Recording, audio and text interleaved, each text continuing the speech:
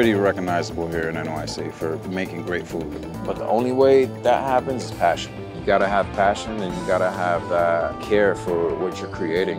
It's really a lot of hard work. You know, everybody loves a story, man, like somebody just coming up out of nowhere. No restaurant experience. Doing food now. Go figure. We've received in a short time span quite a few accolades. I'm not too crazy about accolades, to be honest with you. It's not something I focus on. I just focus on making good food, and whatever comes with it, and that's about it. But I was on national television on the Tamron Hall show. We've done, obviously, our Vice segment. And when the Vice segment went live and it went on YouTube, we saw a tremendous amount of growth. After that, you know, you can imagine the lines were just crazy. It was just sold out like in 2 hours. Eater has written about us as well. And there's probably a whole bunch of other articles I don't even know. Usually they get sent to me, and that's how I find out. Yeah, so. I was coming up with the name for the business. I was like, man, Santana's Barbecue, Ruben's Barbecue. A family member told me like, hey, how about Bark Barbecue? I was like, Bark Barbecue. And I was like, really? He was like, yeah, think about it. You know, bark from the tree, you know, bark on the meat. There you go, Bark Barbecue. And I was like, you know what? Bark Barbecue, let's go for it. Bark Barbecue is located in Timeout Market at 55 Water Street, Brooklyn. So it's right near that famous brick road under the Manhattan Bridge that everybody takes a wedding picture, prom picture, just about any picture. We've been there since November, so we're almost about to have a year. We're open 7 days a week. There's no chance for a reset. 7 days a week and 11 a.m. till we sold out. Wednesdays is usually a great day to pass by, but you want to know, things fluctuate every week. So like this Wednesday was crazy busy. You know, we're prepping sauces, we're prepping our broth that we do for our rice, all our custard for our mac and cheese. That's the main thing with this barbecue stuff, man, it's prep. Prep is the most important thing. So Bark is different from a lot of barbecue joints because we're open 7 days a week. First, we have the quality of being psychotic. So if you don't have that quality, it's gonna be tough. Julio's been with me since Smorgasburg of last year. And he's the one that mans the ships over there, and he's a huge help. And then we have Yanissa, she's our supervisor, works in the kitchen side of things to help with the recipes, making sure everything is consistent. And then we have Camila. Camila, she helps back of house and front of house as well. Samba, he's our lead cook. He's a machine. Yeah, and my man gets everything ready. I have one of the most amazing crews out here. We're a band of misfits made up of different cultures, different personalities, and I don't think Bark, as it is right now, would be what it is unless it had the crew that it has right now. I'm going to start the cornbread, okay? When I started Bark, I didn't know like what was the reception gonna be of Texas barbecue. But to be honest, a lot of people are fans of Texas barbecue in New York. Like it says on the awning, it's a Dominican Texas style barbecue. You know, people are just like, what does that mean? And it's like exactly what it says. You know what it is, bro? Us Dominicans are really known for like seasoning everything. Oregano, chili powder, pepper flakes. Everything gets oregano except the sauces. So that's like a very Dominican thing, the oregano? That's so Dominican, Okay. bro. Oregano is so big in DR. But I usually like using the whole ones and crushing them right when I'm about to use them. It's a little bit more fresher. But that's like our Lowry's, to be honest with you. That and adobo sazon. Yeah, man. So I'm from Dominican descent. I was brought up mainly with my Dominican family. So we have a good mix of, you know, what you would usually find at a barbecue spot, which are brisket, pork ribs, pulled pork, and then you have our arroz maduros. Those are just things that when you go to a sweet 16 or a birthday party, you know, they had all the bandejas out on the table and you're just putting a little bit of everything. And that's the beautiful thing, I think, like it just complements the meat and the meat complements everything else. All the pieces go well together and it creates this great flavor and experience when you go and eat at Bark.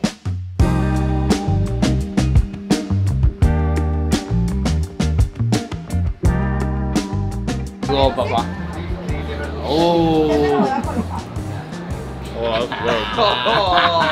You're on the line and you come and order at the cutting station. You know, we're here, we're talking about, oh, hey, what's up? You know, it's like, it's such like a chill vibe, you know? Like, we try not to take ourselves too serious because we want you to have a great experience. In DR, no matter how difficult it is out there, how much hardship they have, one of the biggest things is like, everybody's gonna eat, everybody's gonna have a good time, they're gonna drink their presidentes, and that's, I think, that's one of the biggest vibes that I wanted, you know, us to have at the restaurant.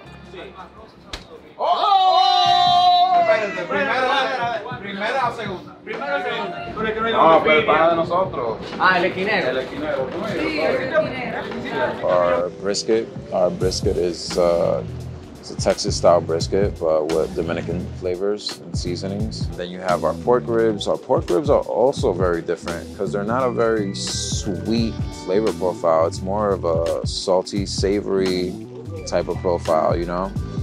And then you have our Dominican-style pork belly, aka chicharrón.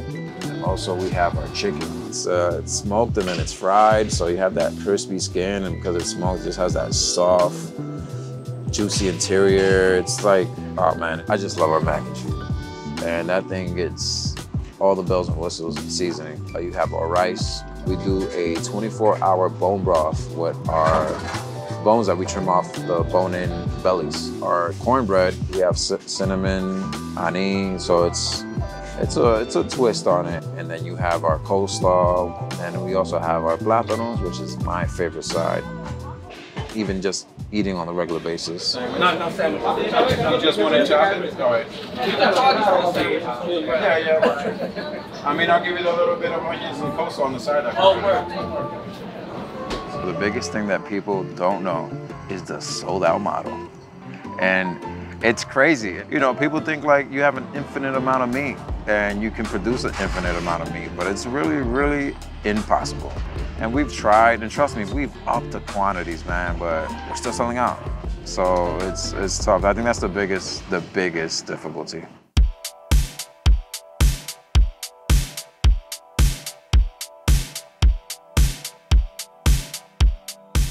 I would have to say we're cooking about 5 days out of the week. I'm gonna start cooking our briskets, our pork butts, our big proteins, you could say. As simple as it may seem, man, like this part right here, knowing how much falls, very important. Because also, like, when you over season, like, that's when you have like the rub that it comes off. Like, you'll just see like it comes off like a little chip. I really like the flavor profile of our brisket. I feel like it's very distinct. And, you know, apart from, you know, really focusing on the cook, I feel the flavor separates it as well. I feel like it's different. We have 4 pits right now currently, and we have a 500 and 3 1,000 gallons. We have our first 500 gallon. That's Big Red. The first 1,000 gallon is Hank. And the third and the fourth, we still didn't come up with a name, so they're like nameless right now. So now that you brought it up, I think they're feeling some type of way.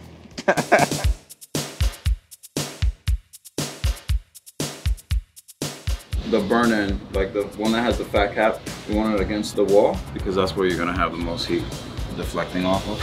So it kind of protects it on that side. This side is much cooler. It's not that we open it up a lot, but we do peek inside of there to see which ones have a lot of moisture on top of, and we have to transfer it over to make sure it dries out. And also all the small ones in the back, and then we increment the sizes when it gets closer to the firebox, you know? It's typical stuff. General barbecue, I always used to barbecue at home, just like anybody else. And, you know, I got my first wood chip smoker. So at that time is when I worked on the craft. The first time I did brisket was horrendous. I'm gonna work on fire management, see how good I can get, and I'll try to conquer brisket again. So for July 4th of 2019, I would have to say I did like a July 4th party, backyard party. Invited, it was like 30 people that came over. And I did the brisket. I was more methodical in the way I did everything. Well, it started at precise time, had everything trimmed, seasoned, and stuff like that. And when I sliced into that first brisket, I was like, oh yeah, this is it right here. Where'd you find that stump? He gives it to me. Okay. Because every so often, you know, we lack precision, and we end up chipping away at it. So he gets that. We use white oak. The supplier I have is one of the best. Hartsdale Greenhouses. He can get me like 4 or 5 cords just like that. Burns really good, neutral flavored wood, so you can use any protein. It's just so well seasoned. Burns great. And I've had a lot of people who borrow wood from me. They're like, yo, this is the best wood I've ever used. So I know for a fact that they're giving me quality stuff. Briskets right now, with the current briskets that we have, about 14-hour cook on a good day. Our ribs and our chicharrón, they're usually around the same time, 6-7 hours.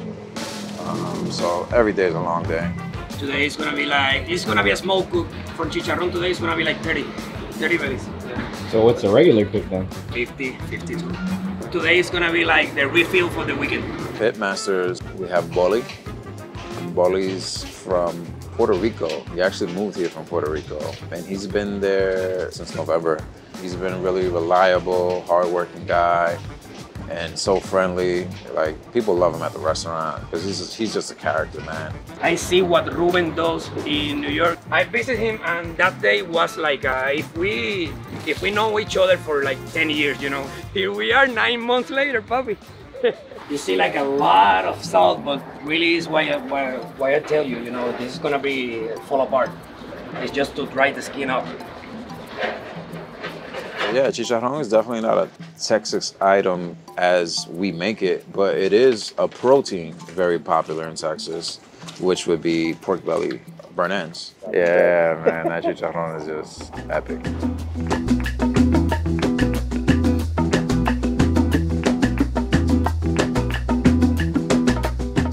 This recipe of Ruben is fire, bro. It has a lot of spices. I work at the restaurant some days, seeing the face of the people when they try the chicharrón and the ribs. That's awesome, bro.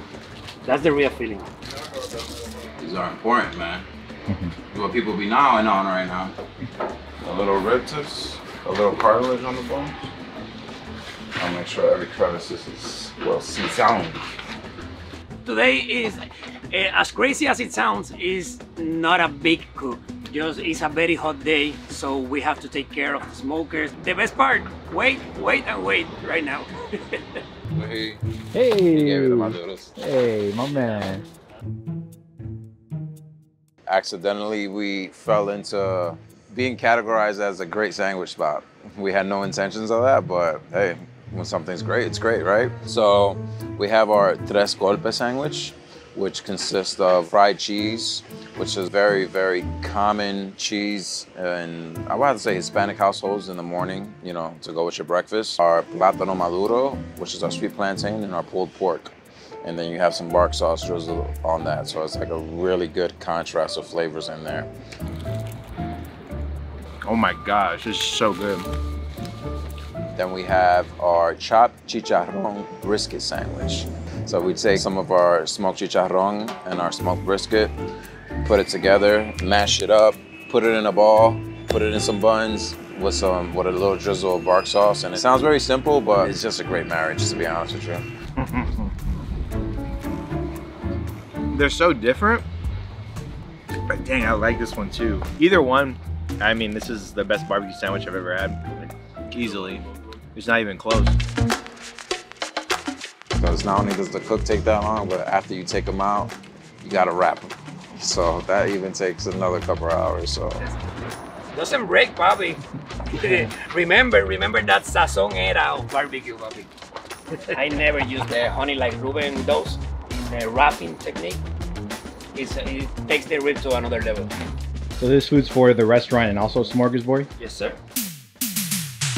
Smorgasburg is one of the biggest food festivals in the nation. It's almost like a talent show. They go in there and they showcase their food, and if they accept you in, you're able to have a spot.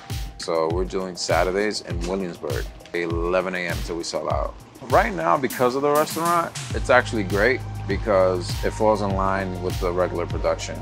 You know, they gotta have their own checklist, make sure they have everything, because once you're at the festival and you forget something, that's it, it's a wrap, you know? The first time I met Ruben, I swear to you, Bobby, the only thing that I use to get to Ruben is the music.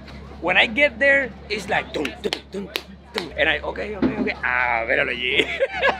We don't have the reggaeton, papi, we don't work.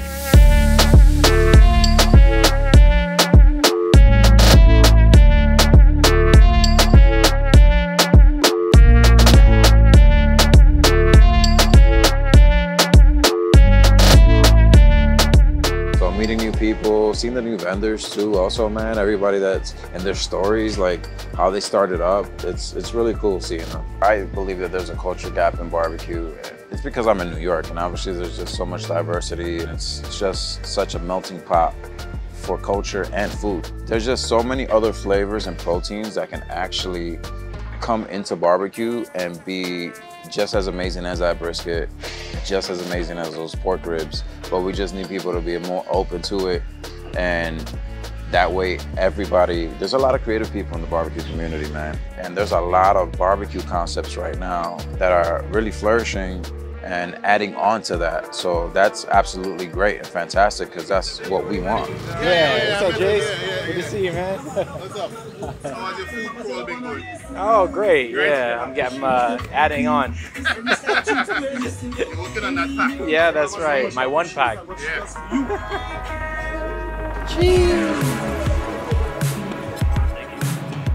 New York is a place where you can find a Michelin star hole in the wall. Hole in the wall that's in the basement of a building. 10 minutes, you're in a very Hispanic dominant area. Another 10 minutes, you're in a very Jewish area, then Chinese area. It's just so much diversity, so much different foods. That's why we have the malus, that's why we have the rice, you know, that's why we have the chicharrón, which would be pork. But there's something for everybody to be like, oh, to familiarize with and be like, oh yeah, that, okay.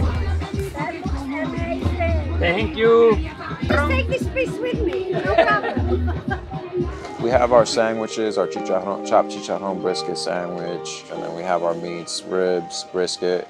So it doesn't have the full menu. You know, it's kind of a little nudge, hey, go to the restaurant if you want to try everything else, you know? So it's a little bit of advertising too, so, you know. The busiest day of the week is Sunday. Sundays are the busiest days of the week. We have extra weight when it comes to briskets, pulled pork, and chicharrón. So our beef ribs are sold only on the weekends, Saturday and Sunday. And beef ribs are just, I mean, come on now. Like, I never knew about a beef rib until I saw a Texas barbecue video. And out here in New York, it's tough to find beef ribs. So that was something that I had to offer. And it's only on the weekends because it takes a lot of space and it's a very costly item, you know. It's like another incentive to come on the weekends and dine in with us. So, and when service starts at 11, you know, we have a good amount of people that are already waiting for the doors to open. So, hey, you don't have to be at 11. You can be there at 1, 2. But after 3, 4, forget about it. It's non-stop.